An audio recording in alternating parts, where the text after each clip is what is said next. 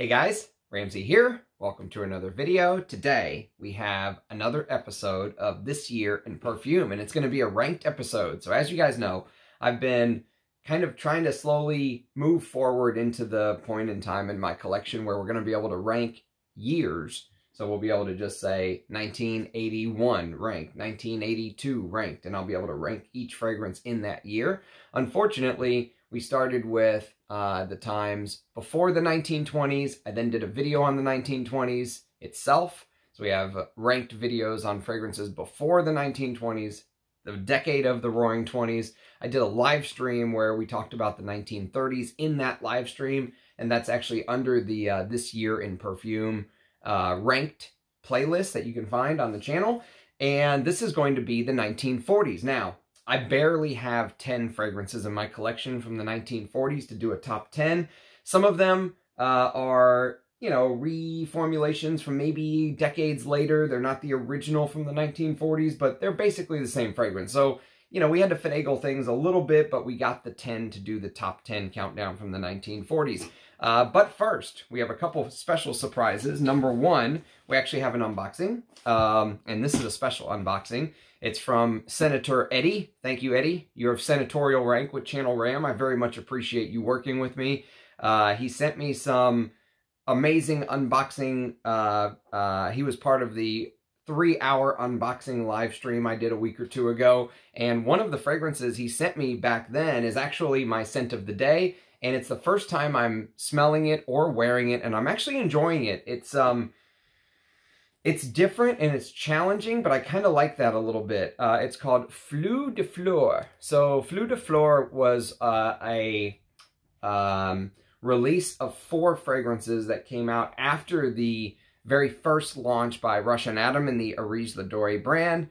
And Flux de Fleur is a very interesting fragrance because actually if it wasn't for another fragrance I smelled that came out last year from his friend, Rush and Adam and Sultan Pasha are friends, and Sultan Pasha put out a fragrance called Sacred Scarab. And I talked a little bit about it yesterday on the live stream. I actually sprayed it on. I have a separate smaller sample of this, and that's how I decided to grab this as my, as one of the 10 or 5 10 ml discovery set that I ended up getting from Zoologist. This I actually paid for with my own money, although Victor Wong was very kind enough to send me a bunch of 2 ml samples. You can see a couple of them right there. I'm hoping to do a live stream tonight where we'll test 4 Zoologist fragrances I've never smelled before. We'll call it the Bird series, if you will. It's going to be Nightingale, Snowy Owl, Dodo, and Hummingbird. So those are the 4 I've never... I still have a lot of Zoologist fragrances to go through, but one of my subscribers, Margie Noir, specifically requested Nightingale. So I'm hoping to do these 4 on a live stream today, time permitting. But Flux de Fleur, very interesting. Listen to this note listing. Somalian frankincense, pink grapefruit, jasmine sambac, frangipani, tuberose absolute, Cambodian oud, Sumatra oud, coconut water, Indian amber, which actually I'll talk about in just a little bit, Siberian deer musk, real Siberian deer musk, castoreum, blue lotus absolute, honeysuckle, henna, vetiver, tolu balsam, and benzoin. And listen to how he described it from when it originally came out. Heavy rain of melted frankincense coating a garden of marvelous pink grapefruit. Resins covering citrus fruits, fixing and supporting their playful character. Liquid green frankincense releasing a tangy zing that is both juicy and resinous, while black frankincense delivers a dark, musky sensation. Once rain passes, the garden reveals its blooming florals, piercing narcotic tuberose, sweet, sharp, and stimulating jasmine sambac, and powdery, seductive yellow frangipani, watered with black frankincense rain, all begin to blossom with notes of unimaginable dark, dry fruits. Slowly majestic, highly matured, rare Cambodian oud unfurls and stretches its ancient wings. Dark, thick, and dense, it reveals the notes of dry, oudy fruits, molasses resins, molasses is a good word for this, and plummy tobacco. Actually, I think that plummy tobacco is the oud. I honestly think it's the oud that's giving off that plummy tobacco-like feel, because the oud here doesn't feel like the hardcore animalic ouds that you get in other fragrances. It feels like it's adding this ambery, resinous, tobacco-like quality to it, if that makes sense. Graciously overlaying antique Shamama attar. So the Shamama attar is a very famous Indian attar from back in the day, and that's where that ambery bit comes from. That amber that I mentioned in the note listing previously, I think that's from this Shamama attar, this blend of spiced attar. And it says aged for more than 2 decades. So the Shamama attar was aged for more than 2 decades. Indian amber Shamama attar, okay, I mentioned that. Legally obtained wild Siberian deer musk, castoreum, blue lotus absolute, honeysuckle, and henna infusion, vetiver, tolu balsam, and benzoin. And I'll tell you what, it opens up kind of sweet, and the frankincense almost feels like it's buttery. Okay, so it's like a buttery, lemony frankincense. It's not like the harsh incense that you think, you know, many people, let me open this so we get better light. Sorry about that. I want you to be able to see a little bit better in here. So, it's not like the incense, right? The frankincense in here almost feels like you're smelling, you know, buttery, lemony, you know, the lemony teardrops of frankincense before they're, you know, before you get that incense churchy facet, right? And it's very interesting. It's a fragrance that if I had never smelled Sacred Scarab, which this came out last year. So Fleur de Fleur, like a bouquet of flowers, came out in 2017. I would not be able to compare this to anything had it not been for Sacred Scarab. And Sacred Scarab adds a much deeper, boozy plum wine. Yeah, there's this plum wine-like feel and civet.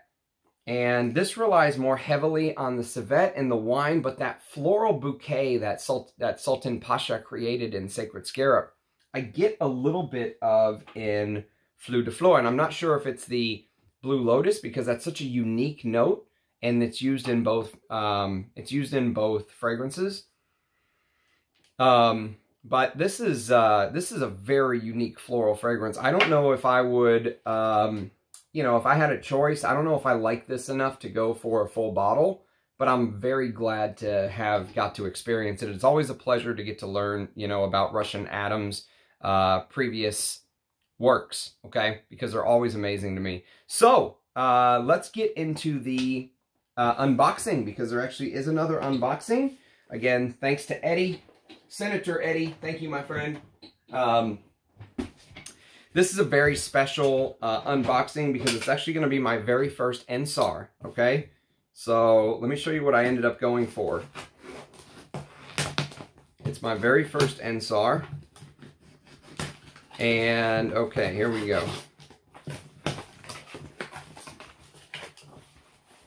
Aha. All right, here we go. Here we go, here we go. This is going to be a great unboxing. I'm so excited. Oh, I can't wait to see this. My first bottle of Ensar that I've ever held in my hands. I've held a lot of samples and a lot of decants, but never the full bottle.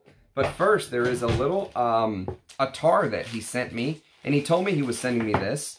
This is the Sultan Pasha prototype attar that he ended up getting sent to him a couple years back. Now, I have no experience with attars, and I have almost no experience with Sultan Pasha's attars. The only Sultan Pasha work I know, and I've been impressed with both, is Civet de Nuit for Areej Dore and Sacred Scarab for Zoologist that we just talked about. And that's it. I know nothing of his attars. His attar work is actually what ended up putting him on the map. And so he did reach out to me recently, or, you know, we connected via Instagram.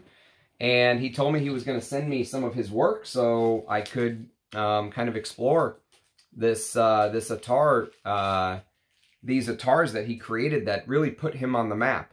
And apparently this is very dense and very thick, and you really only need You really only, oh wow, you really only need one swipe is what Eddie was telling me. Oh wow. It's like one of those Russian dolls where they just get smaller and smaller and smaller as you open it up.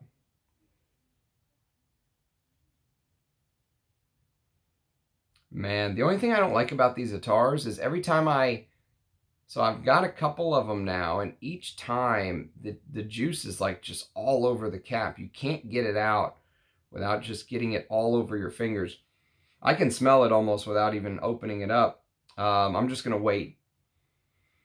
I'm going to wait on opening it up. It smells fantastic just from the from the outside. So yes, this little prototype Attar from Sultan Pasha. I don't even know what to call it. I'll have to ask for more information. Maybe I'll ask Sultan Pasha when he comes on the channel. He mentioned he was that he would be down to come on one day, so I'm going to take him up on that. But thank you for that little gift, Eddie. Let's open up this. Let's open up the big boy, the Ensar. All right, let's see what we get here. This is exciting stuff. My very first Ensar. My very first Ensar Oud. Ramsey's all grown up, boys and girls. Ramsey's all grown up. All right, let's see what we get here. Ah, what a beauty. Okay, so this is EO #1. And I did a video on this.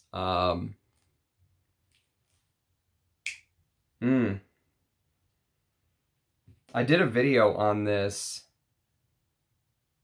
and you can see the way that he set this up. So here's his bottles. Look at the color of that juice. Oh, baby. Come to Papa. And so these little things right here, this little leather pouch, these are actually handmade by the same person that makes the leather pouch that goes around the Pope's Bible. He's a very famous leather maker. And I don't know his name, but I'm sure you could look it up. And these are all made by hand. Each one of these is individually handcrafted for Ensar's bottles. Very cool. Very cool little collector's item, if you will. That kind of sets it apart. Oh, man, I can't wait to wear this. Okay, so there it is. Ensar EO #1. A blessing to have in the collection. Thank you, Eddie. I know that you wanted this to have a good home. I also know that you probably could have got even more money if you just, you know, put it out to the ethosphere, and whoever paid the most would have gotten it. But thank you for, you know, working with me and being fair. And, you know, there's actually a second package from the great Eddie coming very soon. And so I can't wait to... I can't wait to, wow, that's really cool. I can't wait to do the second unboxing. So yes, thank you again. I very much do appreciate it. This is awesome. Where are you going to live, Mr. Ensar Oud Packaging? Huh? Where are you going to live? I need to think about this. I guess you can live right here with the Rochas samples for now. That seems like a good place for you. We'll find a better spot for you later. Okay. All right. So, let's do this top 10 fragrances from the 1940s. So, here's the thing about the 1940s. Actually, I'm going to open up a water before we get going. The last one. We'll get to you later, Mr. Fiji.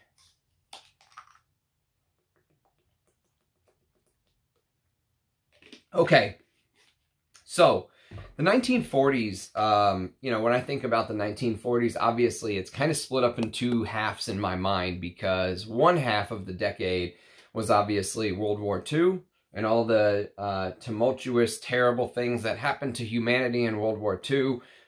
You know, humanity basically ripped itself apart.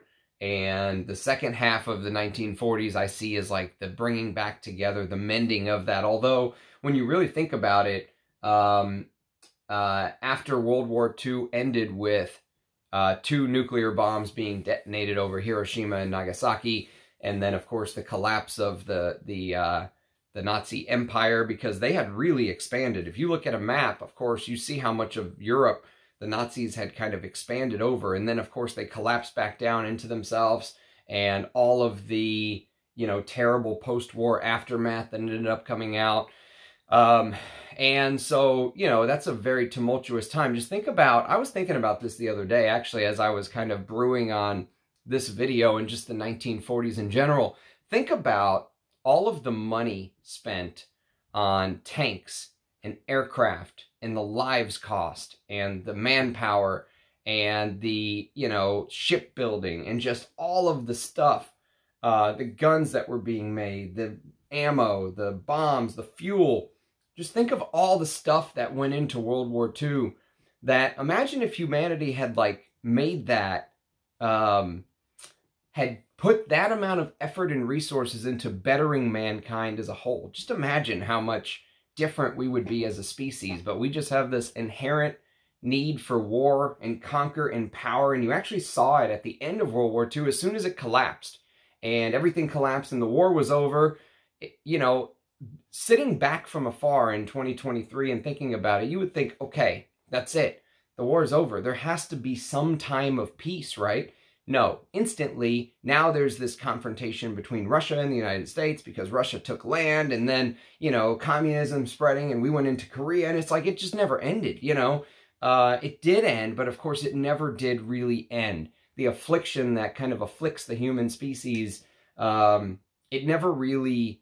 it wasn't like it just took a break. It just kind of moved on to something else. You know what I mean? So it's interesting to think about the 1940s because, you know, just the first half of the decade had that tumultuous war. The second half was that, I think of it as a time of like rehealing. And there's actually a fragrance we're going to talk about today that is centered around that theme of rehealing the human race and bringing back together in peace on earth and all of this stuff. So, first of all, it's a top 10. Now, these are all according to me, and some of these I really struggled with where to put them. I've been working on this for a while. I moved things, I moved them back, I then moved them back again, I then moved them back, and this is kind of how I finally have it set up. So these are all from the 1940s. These fragrances came out in the 1940s. Some of them, again, I've taken some leeway because maybe like one's in... concentrate version that I think came out a couple years after, or maybe even a decade after, but we're going to talk about the original because I wanted to make it a top 10. So top 10, number 10 on this list is going to be a fragrance that was originally issued from the house of Victor, and I think now it ended up being issued, or now it is being marketed by Perfumina, and the Parfum house is Visconti di Madrone, Visconti di Madrone, but it was originally from the house of Victor, and if you guys know this bottle, you know it's basically Acqua de Selva, number 10. Now, we're going to do something I don't always do. I'm going to smell these while we're talking about them. Since there's only 10 of them, I'm going to smell them, and here's the thing. This is basically this green, herbal, minty, lavender. I've got my little... I've got my blotter. I'm just going to try to fold this and dip it in there. We'll turn the blotter into a dipstick.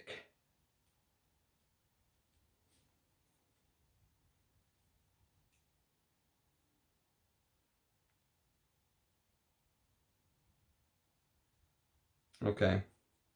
All right. So, here we go. Yeah, so it's this very green, herbal, fresh, mossy, piney lavender fragrance that actually, you know, now that I'm looking at this and I'm really thinking about it and smelling it again, it came out in 1949, by the way. It came out at the very end of the 40s. And Acqua de Selva is kind of, to me, if you've ever, in the 1930s, there was a fragrance that came out that was called Skin Bracer. If you've ever smelled Skin Bracer, or actually, now that I'm even thinking about it, there's a fragrance that I think I have in my collection that I like even more. And it's called, It's called Agua de Brava. We'll get to this in the next couple decades by the great late Rosendu Matu. And this is a little bit of that same idea, that herbal lavender, but I think I like this better. Yeah, I don't know how much I like the minty bit in Acqua de Selva. That's kind of what bothers me a little bit, is there's that big minty hit, and it you know, some people talk about the mint and stuff like, you know, Roadster or something like that. Here, it's just so bracing. It's like, it's almost like, you know, clears your sinus passages bracing, that kind of thing. It's listed as an eau de cologne, and it really does only last, I think, 3 hours or so on the skin, maybe 3 or 4 hours tops. It's one of those things you're going to have to reapply. And I have this little 25 ml bottle. I didn't pay much for it, and thank God I didn't pay much for it, because it's just not my thing. There's another green fragrance that's going to be coming up later that I like much more, but that focuses much more on neroli, which is a very expensive ingredient. And so from 1949, Acqua de Selva, Eau de Cologne by Victor. I think it was originally Victor, now it's Visconti di Madrone is who's issuing it. Again, it's basil, bergamot, lavender, rosemary, lemon, carnation, geranium, clary sage, pine, thyme, moss, musk, tonka bean, vetiver, and cedarwood. But it just comes across as smelling very bracing, minty, extremely herbal lavender. Not the vintage, even though it's a vintage fragrance, the lavender doesn't come across as smelling like the vintage lavender that we love so much from the 70s and 80s. To me, it smells completely different. I think just that herbal mintiness makes it tough for me to wear. So yes, I mean, if you like that bracing freshness, you know, like this would be great maybe after a shave, just straight on freshly shaved skin, you know, that kind of thing. And I think that's what Skin Bracer was all about as well. And this kind of followed in the footsteps, I felt like. But there's other lavenders, herbal, you know, fresh green fragrances, mossy, that I think I like a little bit more. So yes, Acqua de Selva. Let me make a note so I don't forget what's what. Not that I could ever, mistake that for anything else, but just to be safe, we'll say Acqua. Of course, the pen doesn't work. Acqua de Selva. Okay, Acqua de Selva. Yeah, it's not terrible. It's just not my. It's not my favorite, so it comes in at number 10. Number 9 is actually one of the most famous fragrances in the world, and we'll also do another. We'll turn this into this blotter into a dipstick here. Let me write it on here first, so I don't have to mess with doing that again. And this fragrance is the one that I was telling you about. Literally, kind of focused its entire marketing around peace on earth. And if you've ever seen the original bottles, they have two beautiful doves on top of the cap. The old school bottles do. The bottle was designed by the great Lalique.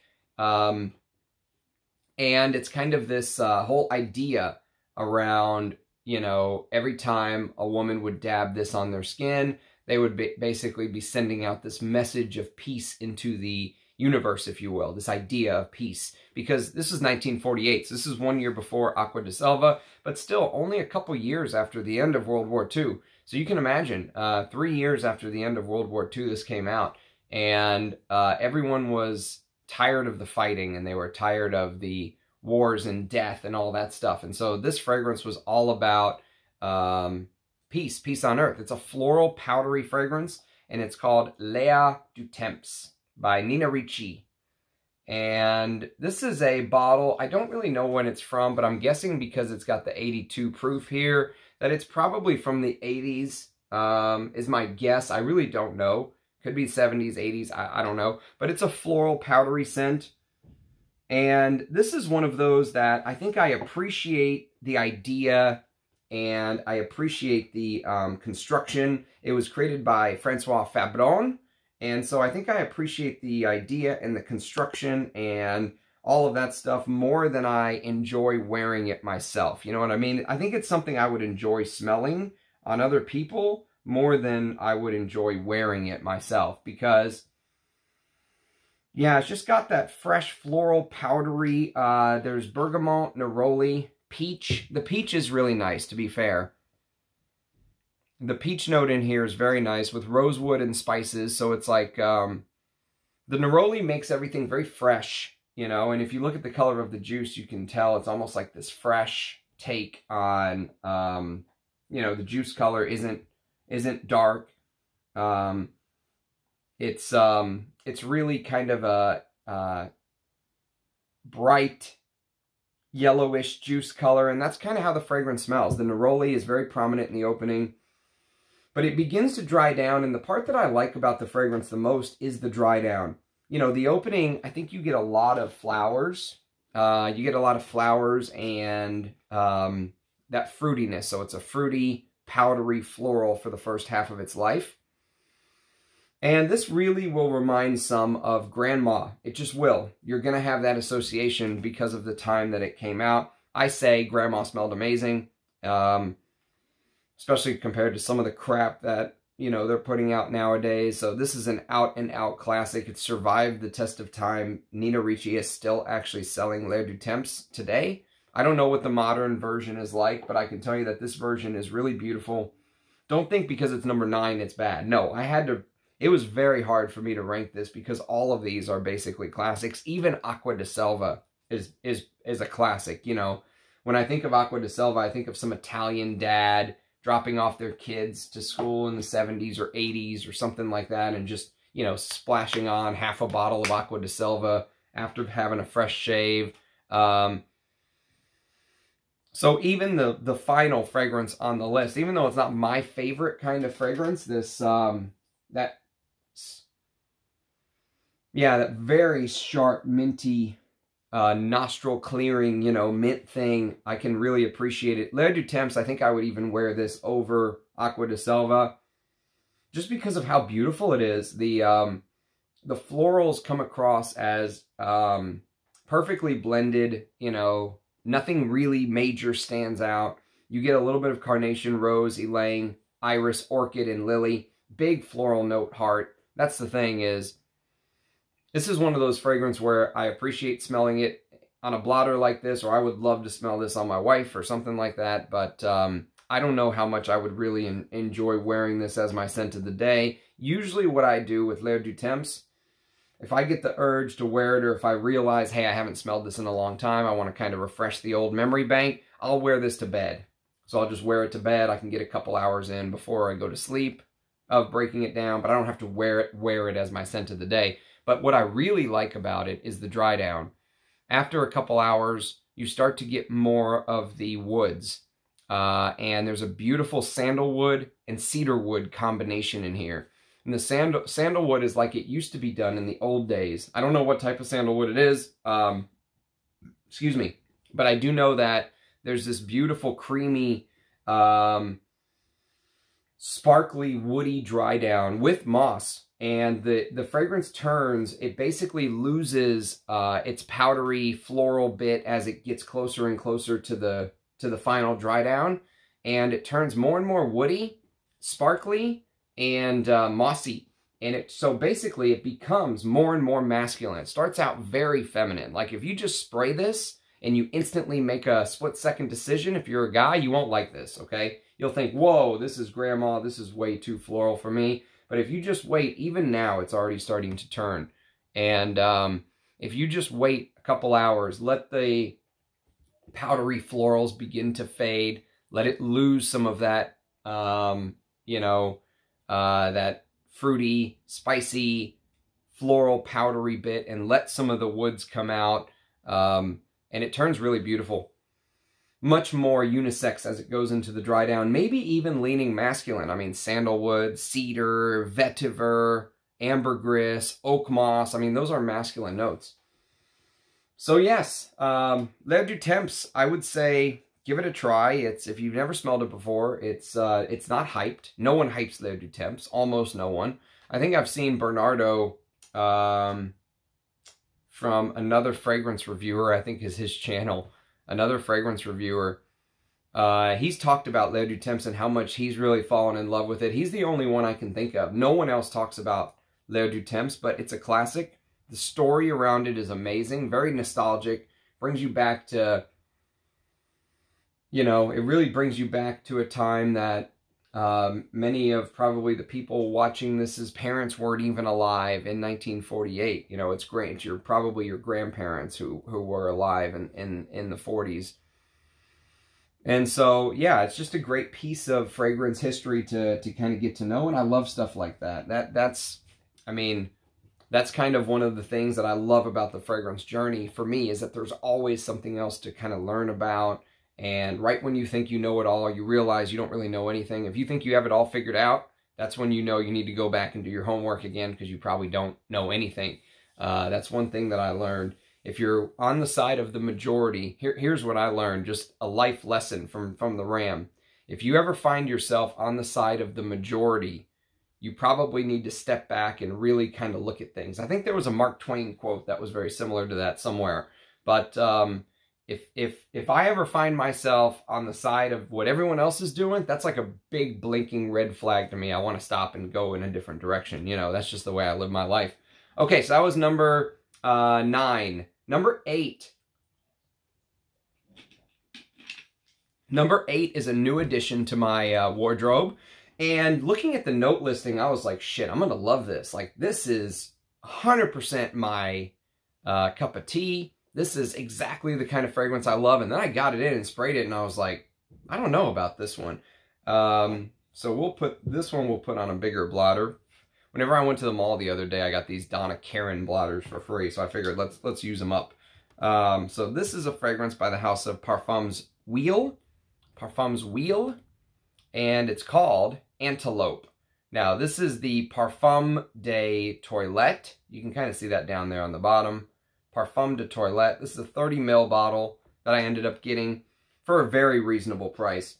And I think part of the reason that this so threw me off is because there's this very strange aldehydic opening, extremely strange. It almost smells like the spices and the aldehydes mixed with the flowers in this almost smell like you are smelling something slightly decaying, you know?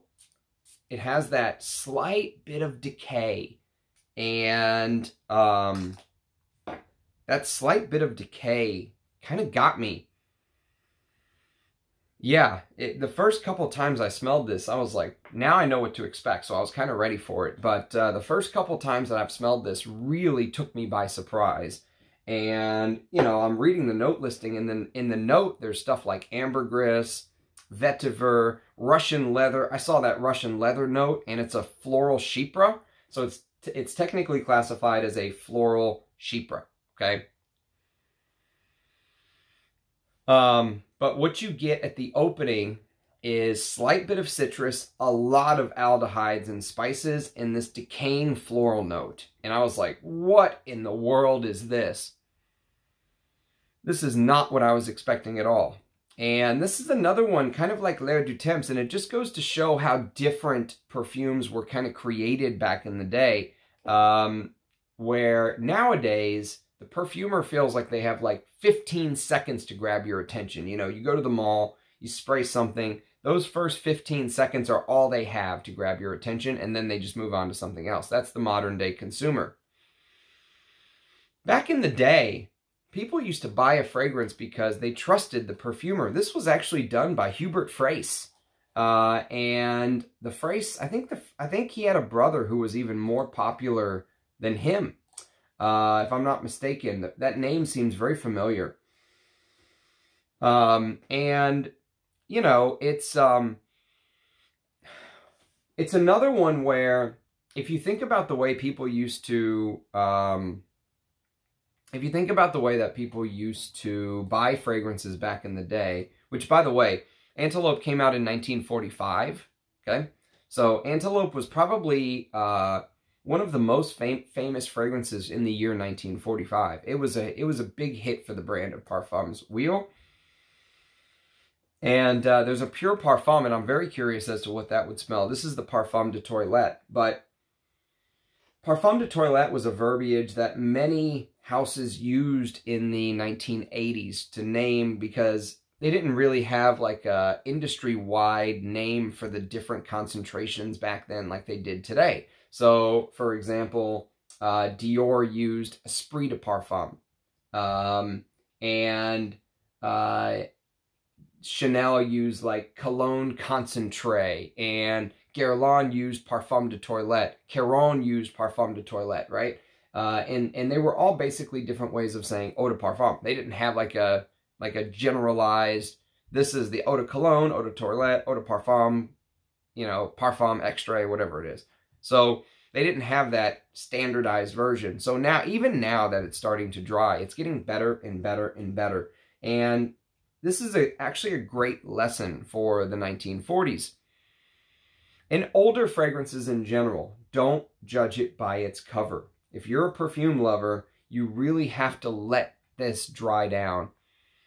You have to let the fragrance tell its story, because what happened is, back in the day, people took this home and they basically said, I trust the perfumer. I know there's a story being told here, and it's on me to take the time to learn that story, right? They didn't just have the ability to throw it away and go to the mall and buy another one, you know? From the 1,000, now we're just drowning in perfume releases. Like, the amount of releases nowadays is insane.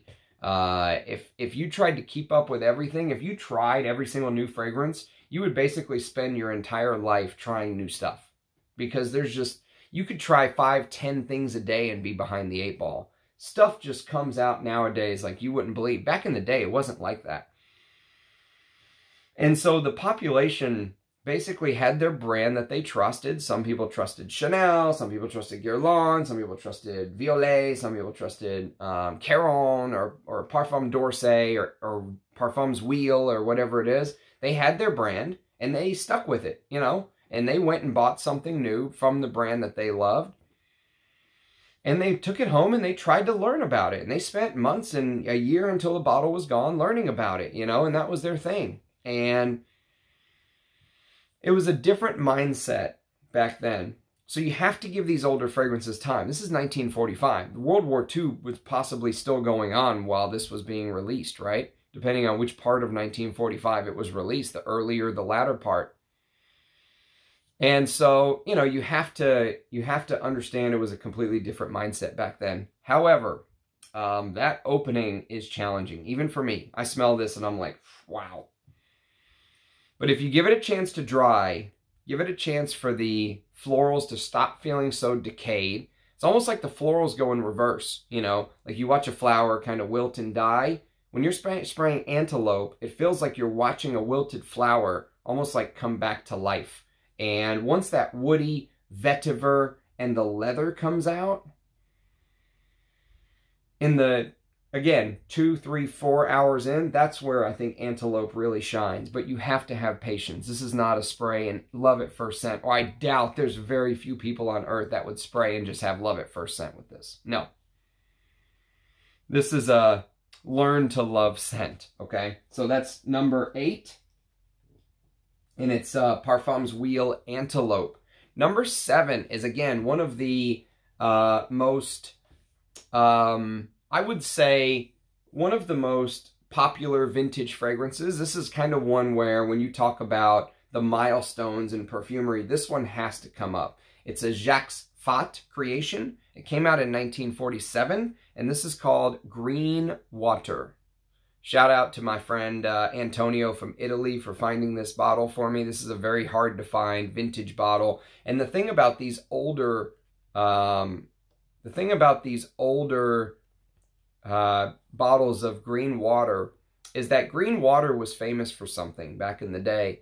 It was famous for being the perfume that used the highest amount of neroli, petit grain, very expensive. Neroli is a very expensive ingredient, and people don't realize just how expensive neroli is. So here's the bottle. Beautiful bottle, right? Really symbolizes what the fragrance stands for. This is the Eau de Toilette. See right there, 90 proof. And so we are going to, are we going to dip this or are we going to spray it?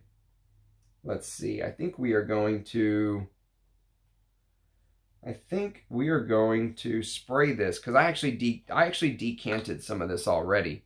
So what I'm gonna do, I decanted a little bit right here. So I'm gonna spray this onto one of those awful Donna Karan blotters. But I wanted to show you guys the bottle.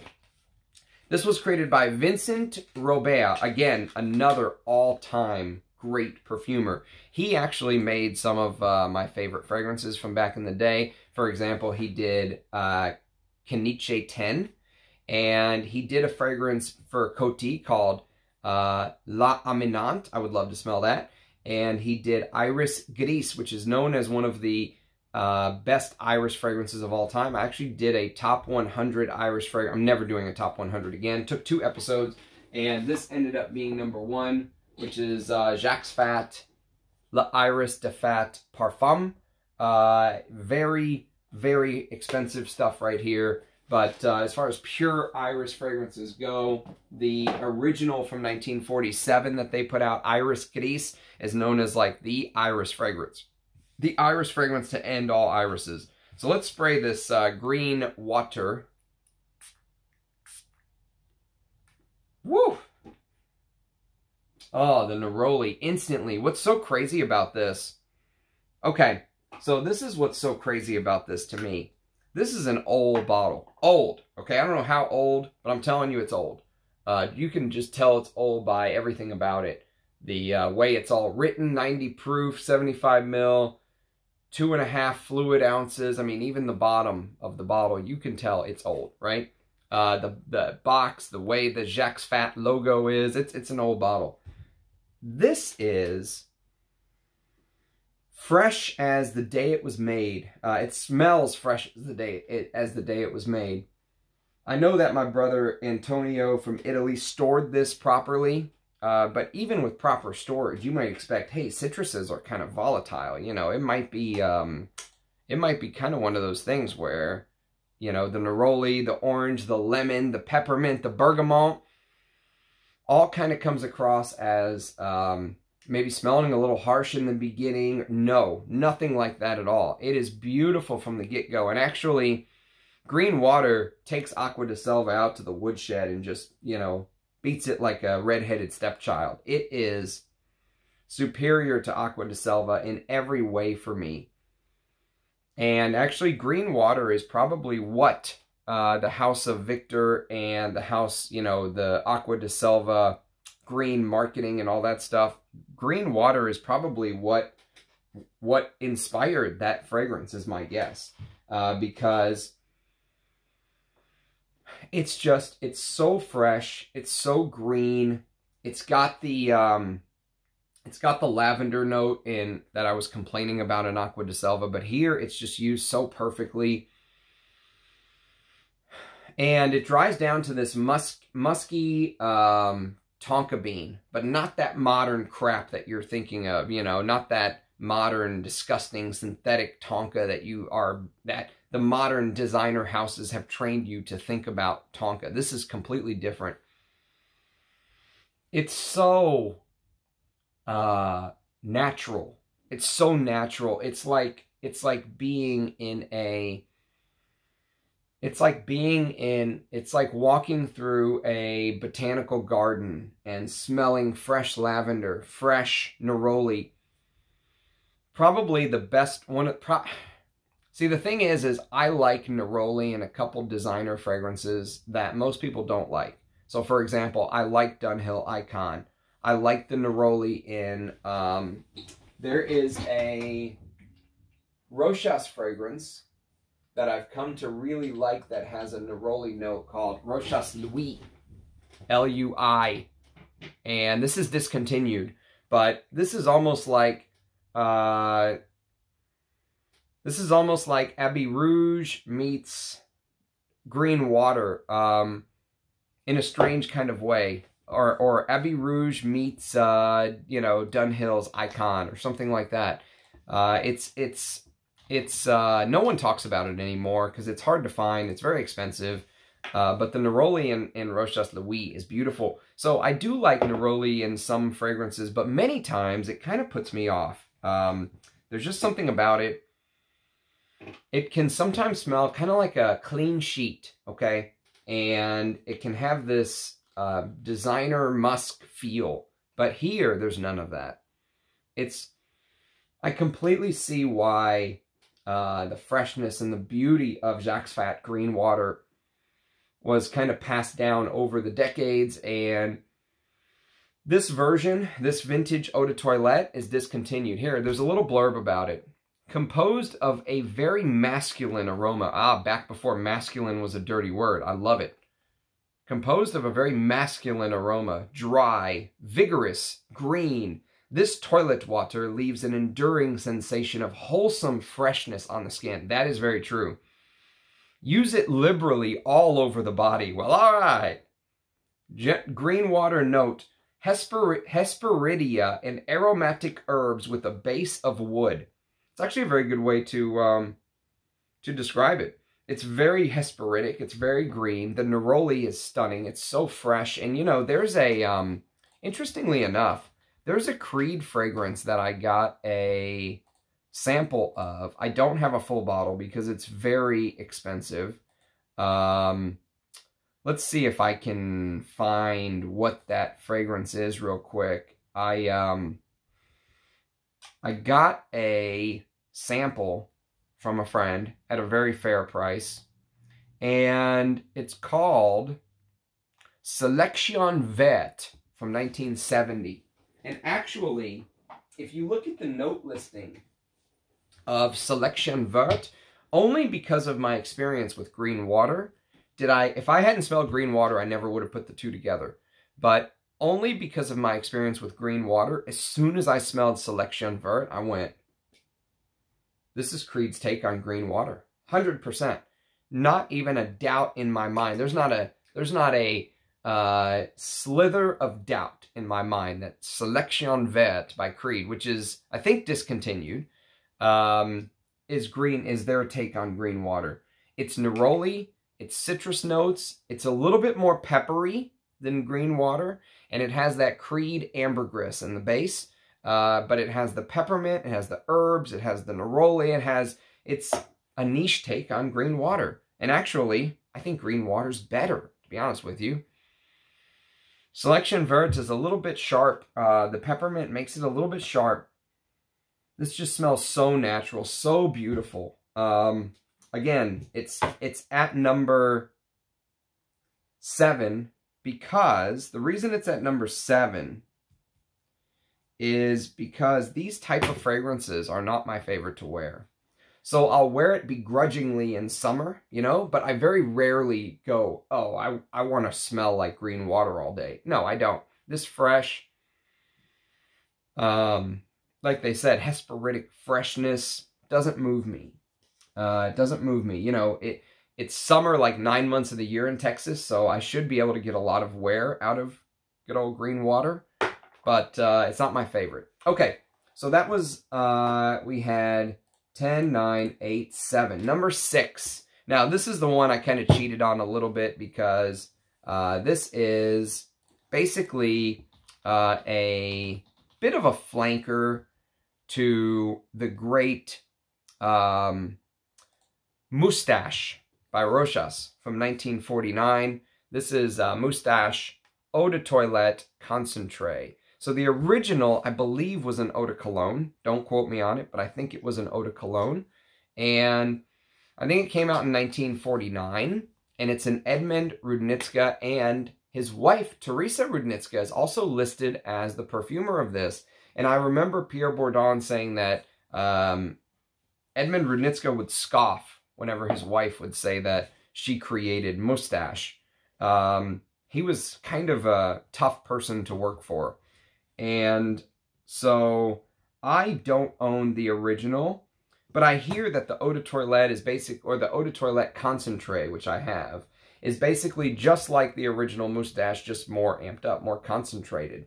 It's green, it's citrusy, it's a Chypre. It's basically a classic Chypre. It's a Chypre in the same way that the eau de toilette of Chanel Pour Monsieur is a Chypre, okay?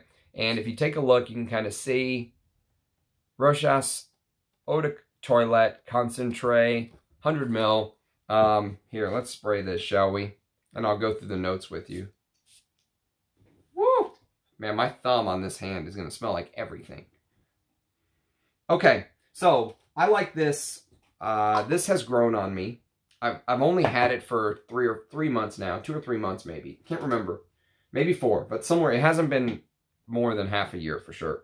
And so it's really grown on me because that DNA of citrus, the citrusy aromatic Chypre, I don't know how to call the old school Chypres from back in the day, you know, the Chanel, Pour Monsieur, Eau de Toilettes and stuff like that. They're not my favorite. Actually, they're my least favorite type of Chypre. I would much rather wear Mitsuko. I would much rather wear Diaghilev or something like that, okay? That's much more my speed of Chypre. So this type of Chypre, the citrusy, green style of Chypre, never really appealed to me. I always thought they were kind of thin and all this stuff. The Eau de Toilette Concentré solves that, though. And maybe the original Moustache was a little thin and all that good stuff in the Cologne version, but for me, the Concentré version really solves that.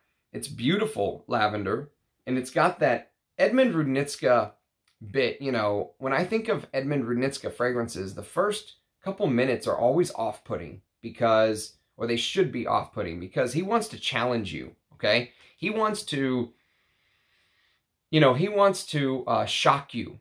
That's the thing, is his fragrances kind of shock you into, they kind of shock you into trying to understand what he's getting at. So this has basil, bergamot, lemon, petitgrain, more lemon. Sorry, said lemon twice. Lemon vervain is the second one. With the heart of carnation, beautiful spicy carnation comes out here. With geranium, honey, jasmine, and rose. And the honey, I think, is the bit that pushes this for me, because I'm a honey lover. I love Hugo Boss #1. I love Tenere. Rest in peace. Francisco Robanetta, Paco Rabanne, by the way. He passed away yesterday. Rest in peace to him. Since I mentioned Tenere by Paco Rabanne. But even there's honey in Paco Rabanne Pour Homme. I love honey. I'm a sucker for honey.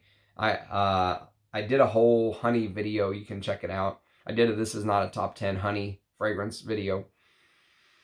And the honey here adds that little bit that I absolutely adore. I love that extra bit of honey and what it adds to the creation. There's then amber, oak moss, musk, tonka bean, vanilla, and cedar. And so I don't think even the note listing is different by one note. I think the note listing is exactly the same on the Eau de Toilette Concentré. I just think this came out a decade or two after the original Moustache Eau de Toilette, but I'm using it for this video so we can, you know, have a top 10. But yes, if you're a fan of Edmund Rudnitska's work, if you like, there's actually a Frederic Malle fragrance called Le Parfum de Thérèse, I believe. That has a little bit more leather in the dry down, but it keeps this Chypre construction that he's made so beautifully. He did Diorella. You know, so this Chypre construction that he so beautifully works on, and his name will pop up again. If you know fragrances from the 1940s, his name is coming up again. But yes, the oak moss, the ambery, vanilla, tonka dry down just puts this a little bit ahead of something like Chanel's Pour Monsieur Eau de Toilette. For me. It's very good. Very good, Monsieur Rudnitska. Well done, sir. Glad to get to know that. Okay, so that was, I guess I should have actually wrote these numbers down. Moustache was number 6. Number 5. Now, this I struggled with. This was almost number 4. I went back and forth with number 4, number 5, number 4. It ended up being number 5, but it was damn close to being number 4. Even now, I'm like, should I change it to number 4 real quick? I'm going to leave it alone. I'm not going to mess with it. But this is very, very good. This was a shocking find, and I have to give a special shout out to my friend Anuj from Enchanté Perfumes. He sent this to me with an order that I did. and it just blew my mind. I mean, as far as aldehydic florals go, I would much rather wear this over something like Chanel No. 5, or, you know, just the beauty of this fragrance stunned me. It's a stunning floral Chypre. It just captured my heart for whatever reason. I don't know why, but I love it. And it's from the house of Balenciaga, and it's called Le Dix. Okay, so it's an old tester that Anuj sent to me. Again, look at the presentation. Beautiful. Beautiful presentation, the Balenciaga bees.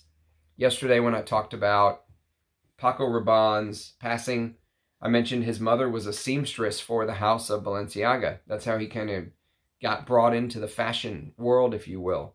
And this is a floral Chypre. Lots of aldehydes in the opening, but beautiful aldehydes. I mean, aldehydes like I've only smelled in Lanvin's Areej Extrait from the 20s. The aldehydes here are out of this world. Bergamot, little bit of herbal coriander, peach, lemon, and then that floral heart. The lilac, iris, jasmine, lily of the valley, and rose mid reminds me a little bit of Mitsuko. There's a little bit of Mitsuko in here. There's a little, like I said, a little bit of the Chanel aldehydes on the top, a little bit of Mitsuko, which does not surprise me at all. I mean, those were giants back in the day, and still are. With a base of amber, benzoin, musk, sandalwood, tonka bean, and vetiver. And again, there's just something. This is not the kind of fragrance that I would usually reach for, because I prefer, you know, if I'm going to wear a Chypre, like I said, it's usually going to be something more animalic. It's going to be something maybe like a leather Chypre, Antaeus, or whatever it may be. But this is so well done that I just can't help but fall in love with it. I mean, it's and I wasn't prepared. I had no clue what this was when this was sent to me. I didn't buy it. He gave it to me as a freebie for my order. And what a discovery this is. That I really put my hat on. I put my discoverer's hat on, you know, call me Ramsey Marco Polo. You know, just the discovery aspect of this was stunning. I love Le Dix, and I'm so glad to have this bottle. And I'll have to do a review on the channel one day. The ingredients smell so high quality. You have no idea the high quality level of the ingredients. This is the eau de toilette, I think.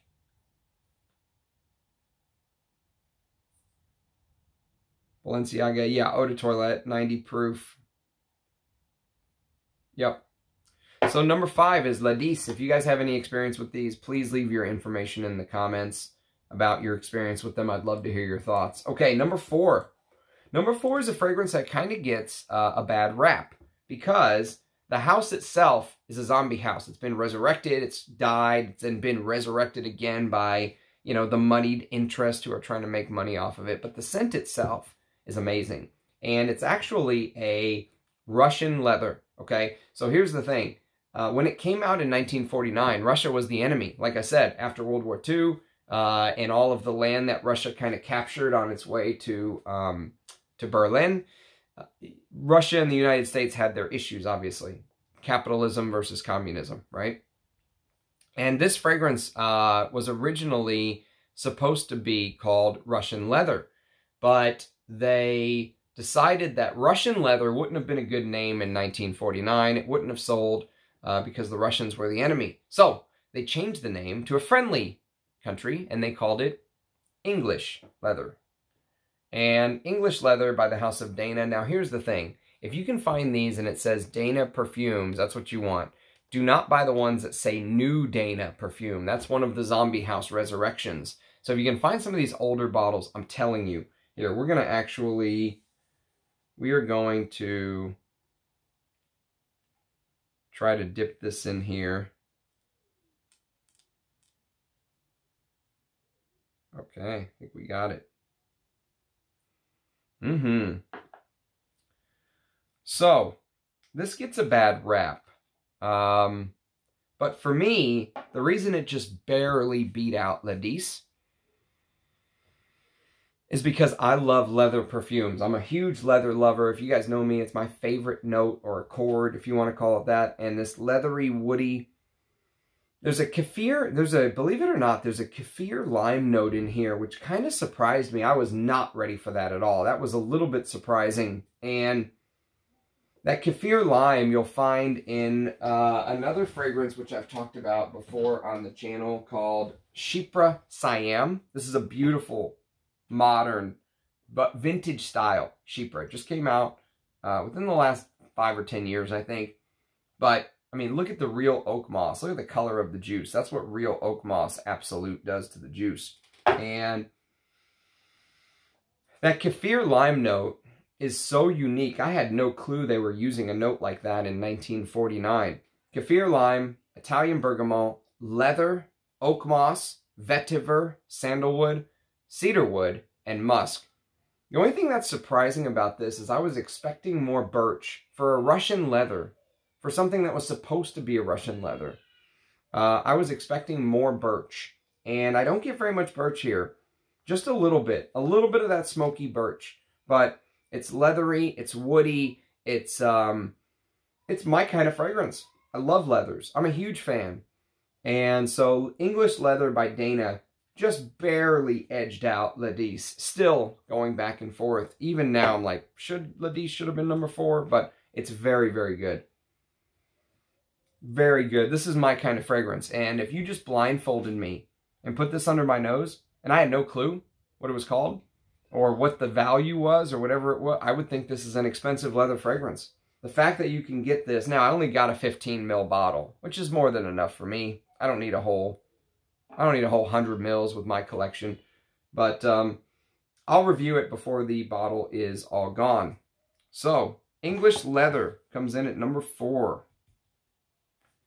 English, let me jot this down so I don't forget. English Leather. Okay. English Leather. Okay, so number 3 now. This is getting harder and harder and harder to rate these. And this is another one where I didn't really cheat, but I kind of took some liberty, okay? Because my bottle, as I think in 86, somewhere in the 70s to 80s, I believe, because I think they stopped making these bottles in the 80s. That's my best guess. But it's a Dior creation, and it is a fragrance. If you know the 1940s, you probably know which one it is. It is... Which one is it? Let me see. I thought I had the... I gotta look up the exact... I want to look up the year. There's just so many Miss Diors. I want to tell you what year. It's Miss Dior, obviously. But I want to tell you which year Miss Dior came out in. And then we can talk a little bit about which bottle I have. And I think, if you're interested in the bottles that I have, I think Anuj at Enchante has more. Okay, here we go. Miss Dior. 1947 is when it originally came out. And it's a Jean Carl's creation originally. But my bottle is the Esprit de Parfum. And the Esprit de Parfum was reworked by the great Edmund Rudnitska. Sometime between the 60s and the 80s is when this bottle was around. My God, man. So here's the problem with Miss Dior. It's been through so many versions. However, I can unequivocally say, without any asterisk, just straight up, one of the best galbanum fragrances I've ever smelled. One of the best Chypres I've ever smelled. I am in love with this fragrance. Just this green galbanum that turns into this powdery floral, and then this woody ambergris, you know, oak moss dry down. This version, the Esprit de Parfum, I think has more leathery facets. It has labdanum in it. I don't think the original had labdanum, and it makes it almost seem more leathery, which is better for me. More leathery. And more, there's almost like when you first spray, because of the mixture of the galbanum with the sage. There's sage in this. There's no sage in the original as well. And sage gives off this herbal green masculine feel, okay? This opens up very masculine. Galbanum it opens up extremely masculine, almost like galbanum and tobacco with leathery resins in the background. And then it turns into this powdery, you know, carnation, jasmine, narcissus, neroli, rose, gardenia thing. But it opens up so, oh my God. It is out of this world, man. It is so good. I wore it within the last 3 weeks or so. I think 3 or 4 weeks I've worn this. And I love it. It's one of my favorite underground. And if you're a guy, do not let the fact that it says Miss Dior put you off. Do not let that put you off. I'm telling you. Try to get a bottle like mine if you can. The Esprit de Parfum. Look at the color of the juice. Oh my God. It's just succulent. It's delicious. I love Miss Dior Esprit de Parfum.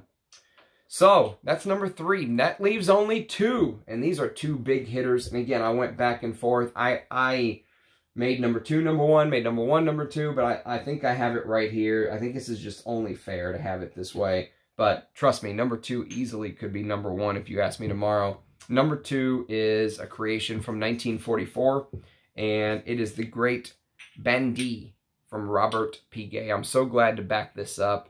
This is my original splash bottle. This is a spray that my good friend Anuj from Enchanté found me. I need to. I don't think I've even sprayed this bottle yet because it's supposed to be a backup. But let's spray it today for the first time.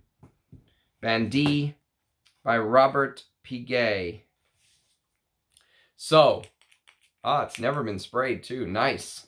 Or it doesn't feel like it has. Oh God. Oh fuck. Oh my God. Maybe this should have been number 1. Okay, so basically, if you've ever heard Roja describe Diaghilev, he describes it as a big Baroque Chypre. Okay, that's the word, Baroque. I think Baroque is the best word to use for Bandit. Actually, I think there's a little bit of Bandit in Diaghilev. Oh, fuck. It's just... You know what it is? It's this butch, harsh, again, galbanum. Again, just like Miss Dior. You get the galbanum, but they mix it with a couple of my favorite notes. So if you know the way that tarragon is used in Aramis Aramis from 1964 for men, that's how the tarragon feels here.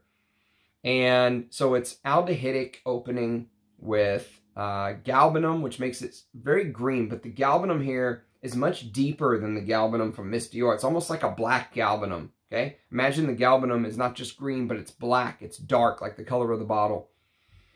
And the tarragon mixed with the floral heart. The floral heart here, it's almost like one of the fragrances where you, like for example, whenever people smell Fahrenheit, they're shocked to know there's a huge amount of florals in Fahrenheit. It's almost like that. Don't worry one bit about the carnation, jasmine, rose, violet, neroli, gardenia, ylang ylang. Don't worry about that at all. You almost get none of them. At least I don't.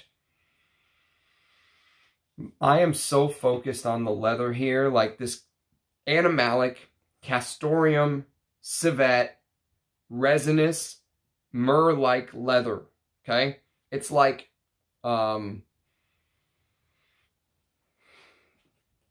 it's like a black leather chair in a bar that has been there for 30 years, right? And it's sat there through the decades when you used to be able to smoke in the bar. Now you can't smoke in the bar anymore, but that chair has never changed, you know? The wood is there. You know, it's almost like you can smell straight through the leather, you know, straight through the chair. But this is back when they knew how to make a leather chair too, not nowadays where... Not one from IKEA, okay? This is a handmade leather chair that's been passed down from generation to generation. Let's say that bar has been there for 100 years, and that chair has just been sitting there, soaking it all up, watching all of the time kind of come and go. And, you know, there is a bit of this smoke. There's a bit of this, and, you know, I think the reason that this came, and this is marketed towards women. This and Areej by Estee Lauder are 2 of the fragrances that I've come across in my journey that when I found out they were marketed towards women, I almost became like cataclysmic with shock, you know. I can't believe this is marketed. God bless the women of the 1940s, 50s, 60s, and 70s. Oh, man. It's so good, though. I mean, sorry about this truck backing up right into my driveway. Yeah, it's animalic. The leather is challenging. If you've smelled things like Aramis, Cabochard, but imagine it's done on like a leather Chypre scale. Okay, that's Bandit. They have a pure parfum. I would love to smell the pure parfum one day. But I'm in love with the eau de toilette version. I mean, I am absolutely in love with this. I'm so glad to have a backup. So, so glad. Oh, man. I did a top leather Chypre ranked video. You can go check that out if you want to know my favorite leather Chypres. This was very close to the top. Very, very close. So that only leaves one. And here's the thing. This has to be number one because of the influence it's had. And, you know, it's funny, but whenever new people come to me and they want to learn about perfume, this is one of the first fragrances I tell them to go buy. Number one, it's cheap. The modern version is still good. But if you can find one of these older versions, like the bottle I'll show you today is the Parfum de Toilette. And it came out in 1945 from the house of Rochas. And it's Rochas Femme. And this bottle was actually supposed to be based on, what was her name? Ma Bette? Is it Ma Bette? Can't remember her name, but some fine woman from back in the day that had some serious hips, okay? And Mr. Rochas was taken with her. Let's put it that way. And so this bottle is like a symbol of, let's say, the feminine reproductive, the wide hips, right? Is a little bit of that message here in the bottle shape. Maybe nowadays they'd say like apple bottom jeans, you know, that I think they were even saying that back then. There's a little bit of that. And this fragrance, the reason it ended up being number one and the reason I could not put it below number one, I wanted to put Bandit number one because, my God, it's just heavenly. But here's the thing, I couldn't put this anything less than number one because this is one of the greatest Chypres ever. It's almost like an Oriental Chypre. It's almost like an Oriental and a Chypre blended together. And the rich, you know, fruity, wavy, peach, plum, apricot with cinnamon. The newer bottles, I think, have cumin amped up quite a bit. This one is more about the peach, plum, jasmine, ylang, amber, musk. There's civet in it as well. It's slightly animalic. So what ended up happening is this came out in 1945. And then in 1989, Olivier Cresp reformulated it. I don't have a newer bottle, but I do have the Pure Parfum. This is a 7.5 ml Pure Parfum that I got thanks to Areej. Again, Areej has dedicated heavily to the Rams. And this is what the Pure Parfum looks like. Stunning bottle, right? Yeah, 7.5 ml, Rochas Femme, Pure Parfum. And you know what's funny is I like both of these equally. You might be shocked. You might think, oh, the Pure Parfum, my God, it is good, but this is just as good. And I think I paid $30 for this vintage Parfum de Toilette composition. I don't really know how to date it. My guess is it's from the late 80s, but I really don't know. All I know is this is one of the best. You smell just the beauty of this fragrance. And again, just like I told you with Miss Dior, do not let the fact that this says femme put you off. Don't let it put you off at all. This is, for someone that wants to explore animalic floral chypres, leathery floral chypres, this is the best. I mean, one of the best. It made number one for a reason. You know, one of the best fragrances money can buy. And just get, I mean, I think it's also one of the best fragrances Edmund Rudnitska ever made. I would probably put Eau de Hermes ahead of this as far as my personal taste. Eau de Hermes is a masterpiece to me. And it so influenced so many fragrances in the future. Cartier's, Declaration, so many, I mean, you could just, so many fragrances took bits and pieces from Eau de Hermes. But same with Rochas Femme. And, you know, if you like fragrances like Rochas Femme, I would probably urge you to check out something like MDCI Chypre Palatin. I think that Bertrand Duchefort, you know, modeled Chypre Palatin after Rochas Femme, personally. That's my take. And, I mean, they're both Chypres, but they both have this oriental resinous kind of backbone, this ambery, benzoin-y, vanilla, you know, in the base, if you will. But the flowers in here, I mean, you get jasmine, May rose, ylang ylang, clove, iris, immortelle even. It's so good. It's just, you know. And again, look at the color of the juice. That kind of gives you an idea. So, that is my ranked top 10 fragrances from 1940s. Do let me know what your favorites are. I love seeing your faces in the comments. I'm hoping to do a live stream tonight. We'll see if I can, if I have time. If I can, it'll be on these 4 zoologists. We'll call it the bird.